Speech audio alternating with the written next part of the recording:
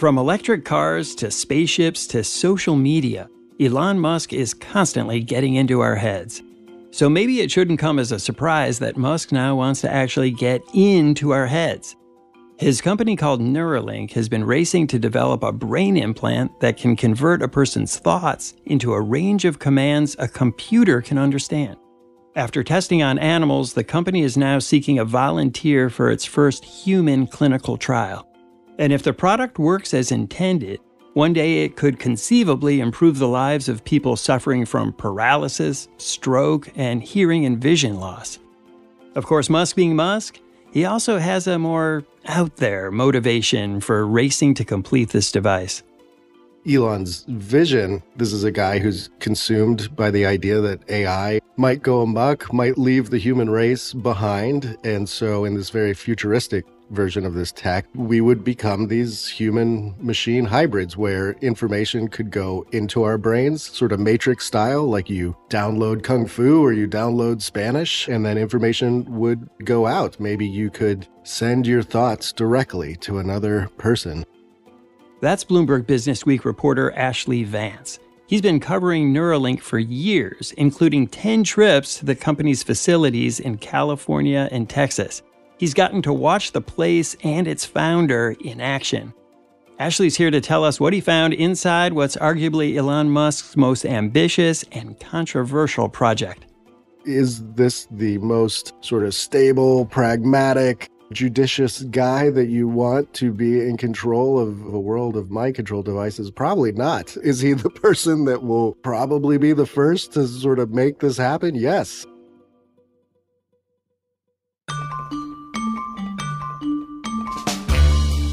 I'm Wes Kosova. That's today on The Big Take.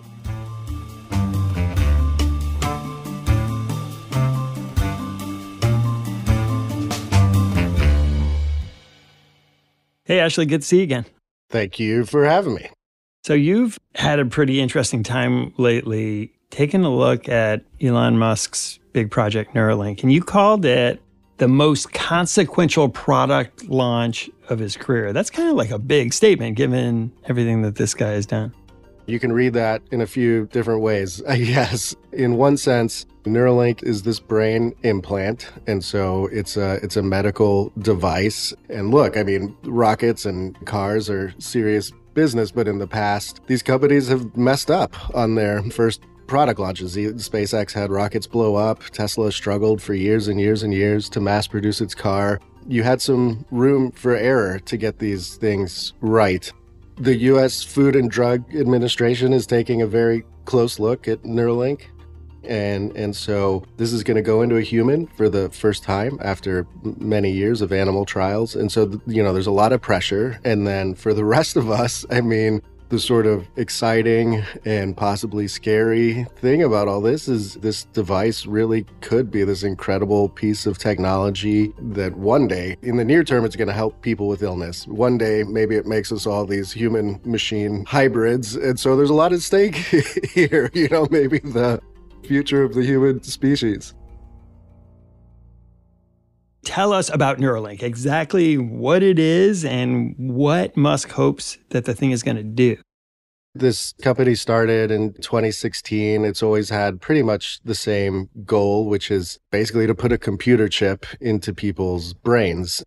And the reason you would do this is you essentially put electrodes right up against neurons in our brain, and you can watch brain activity. As neurons fire, they fire in certain patterns depending on what you're doing. And so the big idea is to read this brain activity, put it through AI algorithms and all kinds of other software, and come to some insights about the brain. In the near term, this would be things like people who are paralyzed or have ALS or strokes and are having trouble speaking or having trouble using a computer.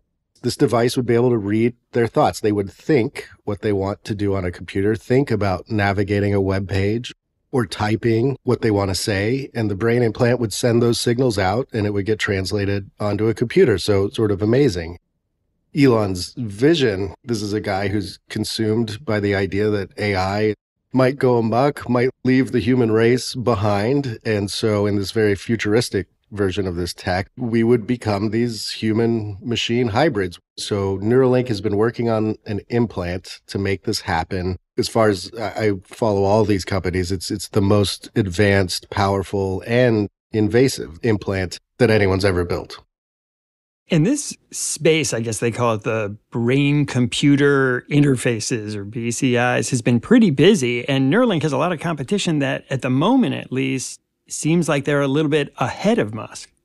I follow this field closely, and there's two big competitors that at least Elon Musk has been most concerned about in the meetings that I've watched. And one company is called Synchron. They're headquartered in New York. They have a brain implant. It does not require a craniectomy to have your skull cut open. It's like a stent, similar to a stent that would go in your heart. They thread this stent through your arteries into a blood vessel in the brain. And for years now, they started in Australia and are now in New York. They have many people, dozens of people who have had this implant. Essentially, the person kind of thinks it's almost like a binary on or off as to what you want to do on a computer. Do you want to select this letter? Do you want to select this word? Do you want to click your mouse here? And the people think, and that happens. And some listeners might remember we went to visit Synchron back in March, and I spoke to the company's CEO, Thomas Oxley. Here's a bit of that. On the Apple iPhone, there is a way in which you can start to control the iPhone without having to touch the screen if you have an ability to send command clicks into the iPhone. So we have our patients sending their command functions, and we've integrated into the iPhone where they're able to navigate their way and use the iPhone. It's not as fast as what you and I can do with our fingers, but Apple have created mechanisms of accessibility control that allow these types of inputs to work. So that's a really big deal. We're giving our patients back control over the iPhone. And if you'd like to listen to that show, there's a link in the episode notes. There's another company based in Switzerland called Onward. They are not in the brain, they are on the spine. They put an implant right on a person's spine, and I have seen in person in Switzerland, it's one of the most amazing things I've ever seen. A fully paralyzed person, this Italian gentleman named Michel, he'd been paralyzed for 3 years from a car accident. He walked again right in front of me. It's not a totally natural gait, but this is a person who's standing up, walking across rooms. Another young woman, Julie, she was paralyzed in a car accident, and when you're paralyzed, often you have trouble regulating your blood pressure, and it used to take her 7 hours to get out of bed each day. She would pass out so many times, and she had this implant, and it's totally changed her life. And so what is the difference between what these companies that seem to be a bit ahead of Neuralink are doing and what Neuralink aims to do once they're able to implant the device?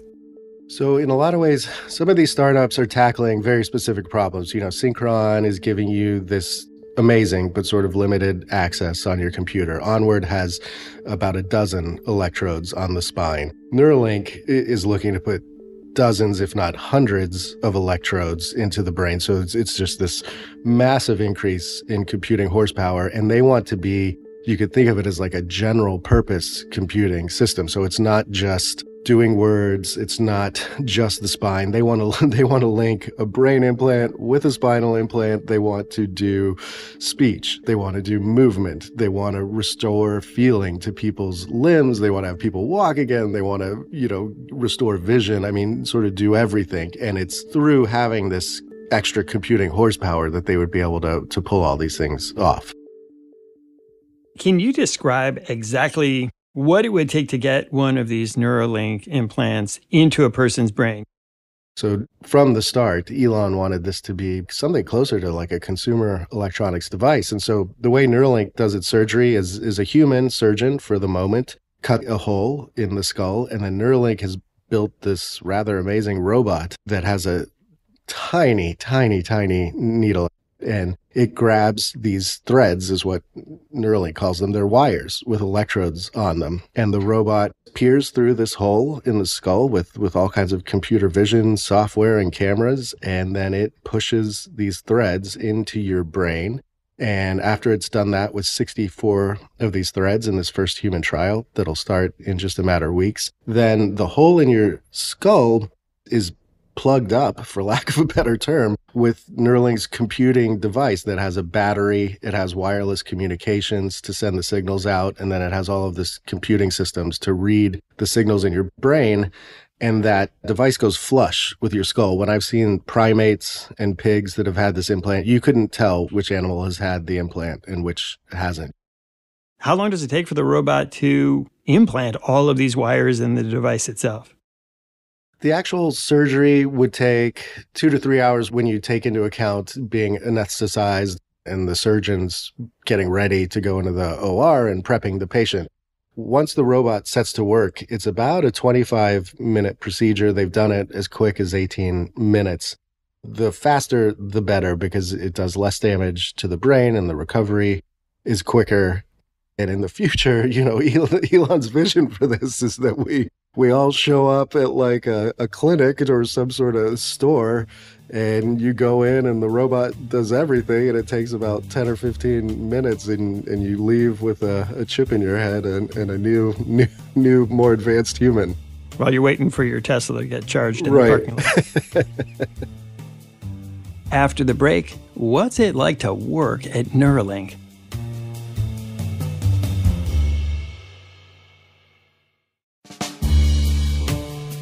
Ashley, you've spent a lot of time at Neuralink. There are two big facilities, I guess one's in California and one's in Texas, watching this operation and watching Elon Musk. What's it like there?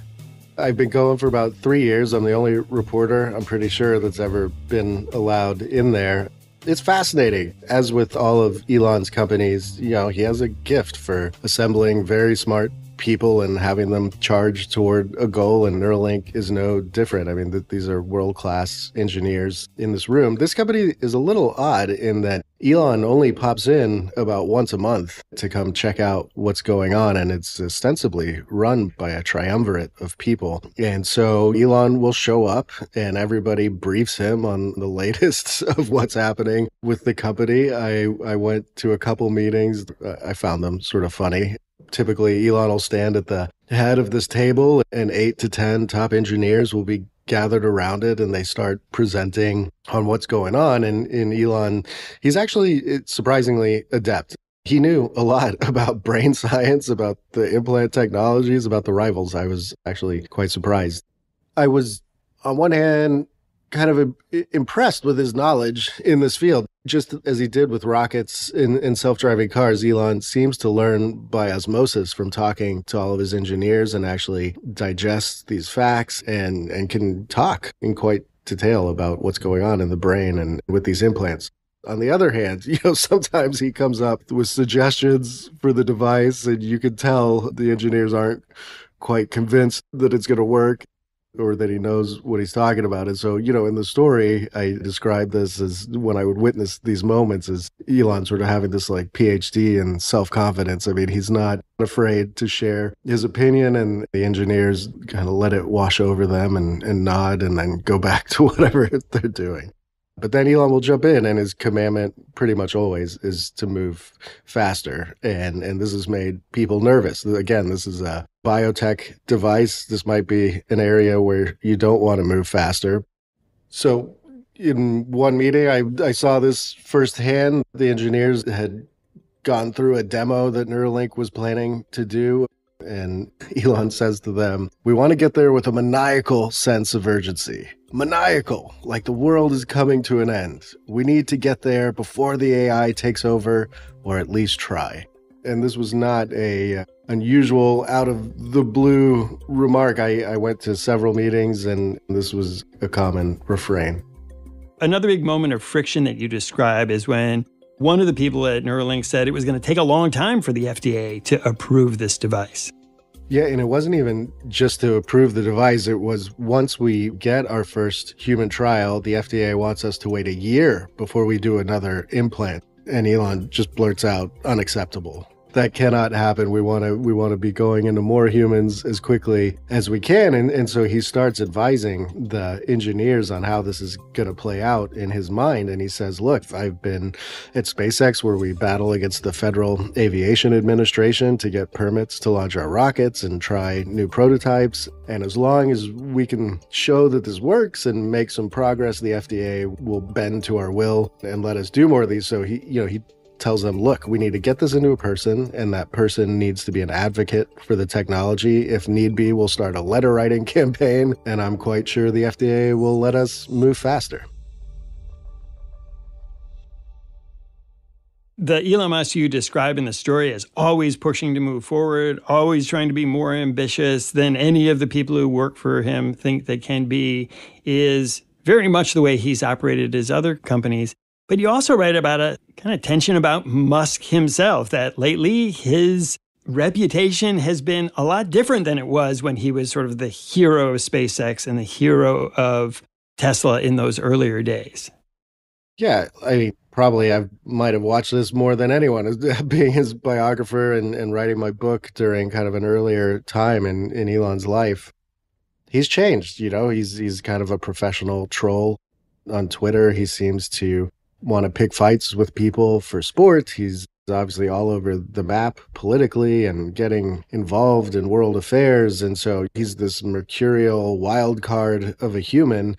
With this particular technology, it's a brain implant. If you want to joke around, I don't even think it's joking. It's a mind control device that they want to put into literally billions of people one day. We've seen Elon in the war in Ukraine with his space internet systems. If he decides he doesn't want the Ukrainians to be using the space internet systems one weekend, he turns them off, and then some people talk to him and he turns them back on. I mean, there's a bit of very serious whimsy attached to all this. And so is this the most sort of stable, pragmatic, judicious guy that you want to be in control of a world of mind control devices? Probably not. Is he the person that will probably be the first to sort of make this happen? Yes. And so this is always the great conundrum with Elon, I think, and increasingly so. I mean, this is a field that he should know nothing about. Neuralink should not work. I mean, you don't just go into the biomedical field and start producing something like this and have it work and sort of race ahead of everyone when you've come from the car and the rocket and the internet software industry. And yet it seems to be, we're on the cusp of this working. And so I think this is a great dilemma with Elon that we all have to deal with, is this guy gets stuff done, but we don't always want him to be the one doing it. When we come back, Neuralink's testing on animals.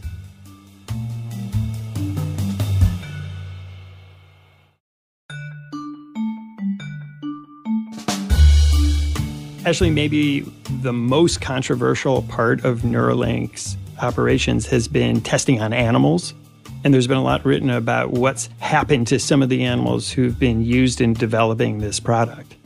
Absolutely. And just to give people a flavor for Neuralink's setup and how these animals play in, the company started in California. It has a headquarters in Fremont, which is on the edge of Silicon Valley.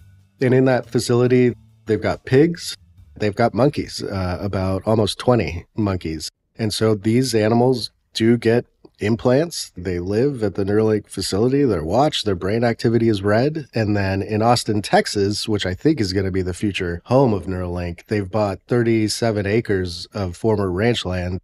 And they already have about 100 sheep and pigs there in a barn.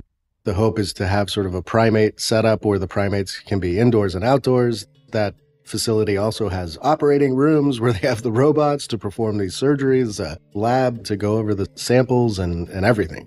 The huge controversy around the animals has been that there's been reports gathered from public documents, from reporting that some of these surgeries have gone wrong, that pigs and the monkeys in particular have suffered as a result of the implant. Some of these stories, I have to give credit to Wired and Reuters. They've done most of the reporting here. They've suggested it was unnecessary suffering on parts of the animals. And the stories are hard to read, really hard. You hear about monkeys being despondent, bleeding, scratching at these things. It's a tough read. We should say that Neuralink has said it's made mistakes during exploratory surgeries, but it says it was human error, not issues with its equipment. And the company stresses that the most troubling reports are from its early years before it built its own testing facility in Fremont. And Neuralink says it's gone to great lengths to provide better living conditions for the animals there. In 2020, Neuralink brought all of its animal testing and operation in-house. And so this was the Fremont facility and now the Austin facility. And so I'm the only reporter that has seen the stuff up hand. I don't want to be an apologist for Neuralink. All I can say is that the animals that I have seen over these 3 years are incredibly well cared for. And in fact, Neuralink is doing many pioneering things in terms of animal care that you would never see at a contract research facility. So what is different about the way Neuralink treats animals now? If you go into a contract research animal center, something like monkeys are just going to be kept in rows of cages. They are not given really anything in their cage. The way that they're usually coaxed into doing a research experiment is by withholding their food and water until they do their work, and then it's given to them as a treat.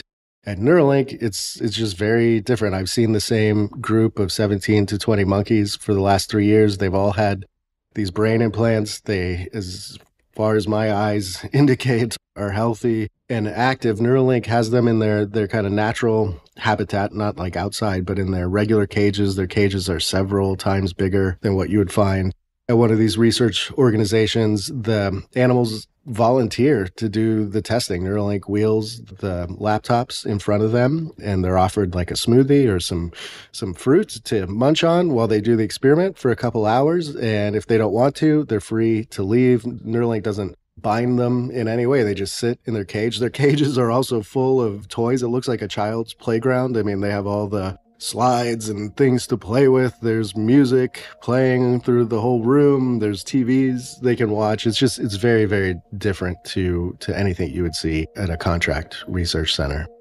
The monkeys that have been at the Fremont facility for the last 3 years, 17 of them that I've seen totally fine. They've been implanted. They've even had the implants taken out and been upgraded in some cases. There were 2 or 3 that did not take to doing the tests and just were not interested in doing the test. And so they were retired to a center that sort of takes care of retired animals. And there was one animal that was euthanized.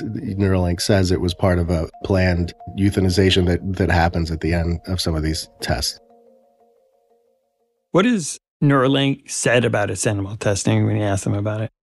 To their credit, they go through detail by detail with me, and they've done some of this on their website as well, each of the incidents that's been reported. So Neuralink has been relatively upfront. They've been a very secretive company. Again, I'm the only reporter that's ever been allowed in there. I think they're very sensitive to the animal stuff.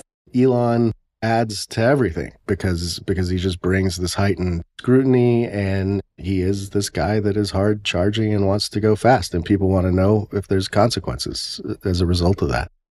And you've talked to him quite a bit about Neuralink and the project. What does he say about it when you talk to him about his aim for this company?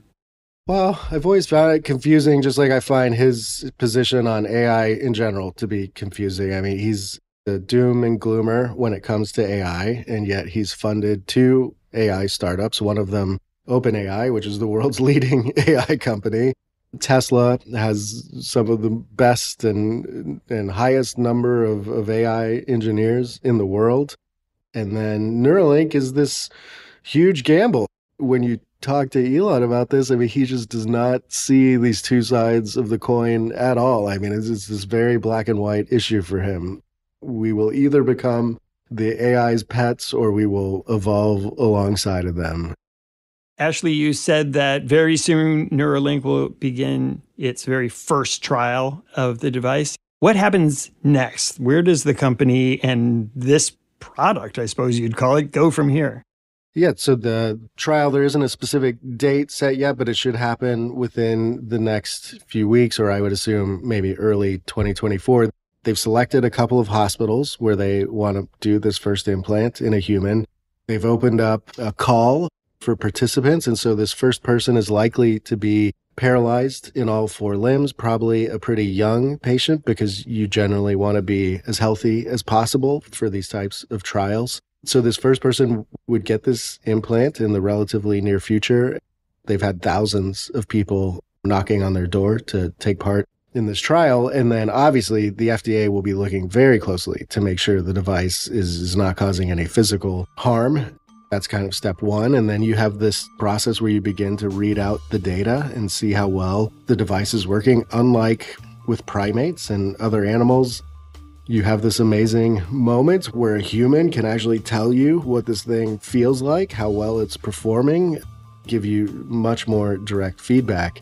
If everything goes well, Elon turned out to be right about how the FDA was perceiving these things. They've already been given approval to, again, things have to go right, but to do another implant about 3 months instead of a year after this first one. And so the company is looking to do about 11 implants in 2024, get up to maybe around like 50 the next year.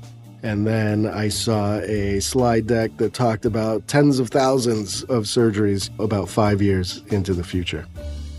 Ashley, it was great talking to you. This is just fascinating. Thank you. Thanks so much. By the way, if you want to keep up with the latest on Elon Musk, be sure to check out Bloomberg's new podcast called Elon Inc. Each week, host David Papadopoulos and a panel of Bloomberg journalists talk about Musk, his companies, and the surprising ways they intersect. Give it a listen. You can find Elon Inc. wherever you get your podcasts. Thanks for listening to us here at The Big Take. It's a daily podcast from Bloomberg and iHeartRadio. For more shows from iHeartRadio, visit the iHeartRadio app, Apple Podcasts, or wherever you listen.